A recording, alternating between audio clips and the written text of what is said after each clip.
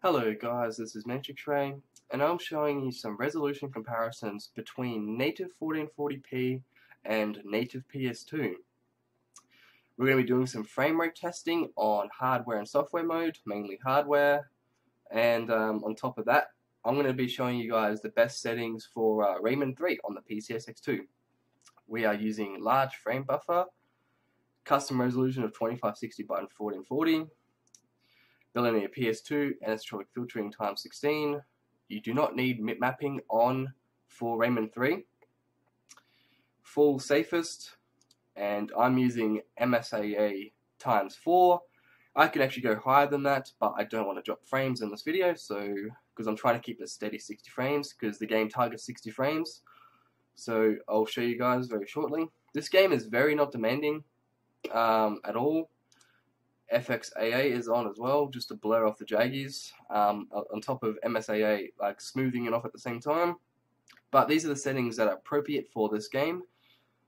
If you have issues with this game, turn on allow 8-bit texture to speed up the game.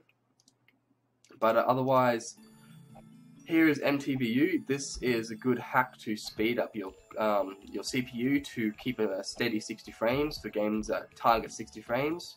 So definitely recommend turning that on for that if you have an inferior PC. But this is definitely not recommended on Rayman 3. Since Rayman 3 is extremely undemanding, it's very easy to run on PCSX2.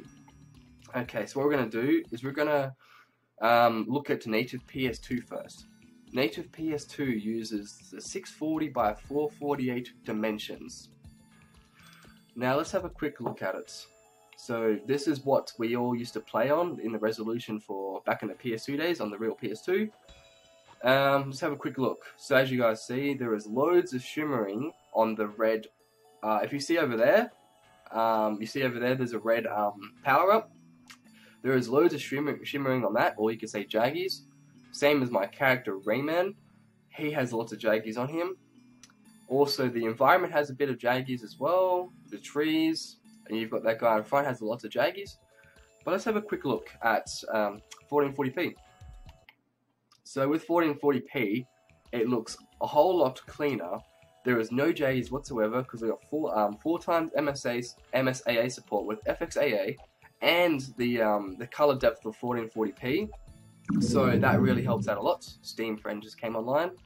So let's have a look at how the frame rate tests out on Rayman 3.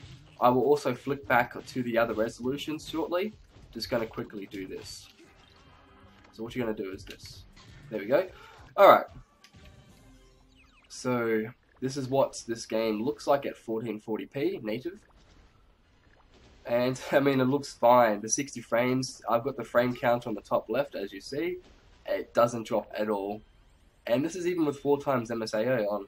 If you have frame rate issues, just pull down MSAA, but otherwise this game is very easy to run.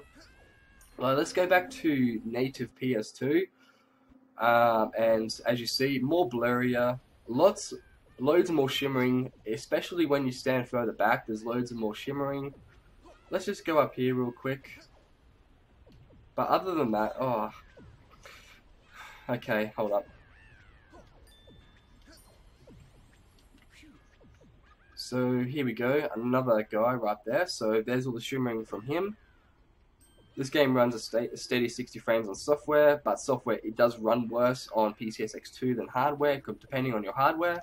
Let's go back to native 1440p for the last time.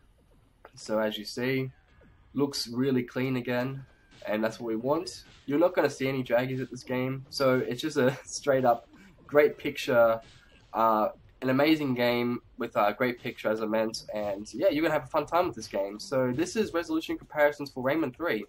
Hopefully you guys enjoyed this video, and I'll see you guys later. Thank you for watching.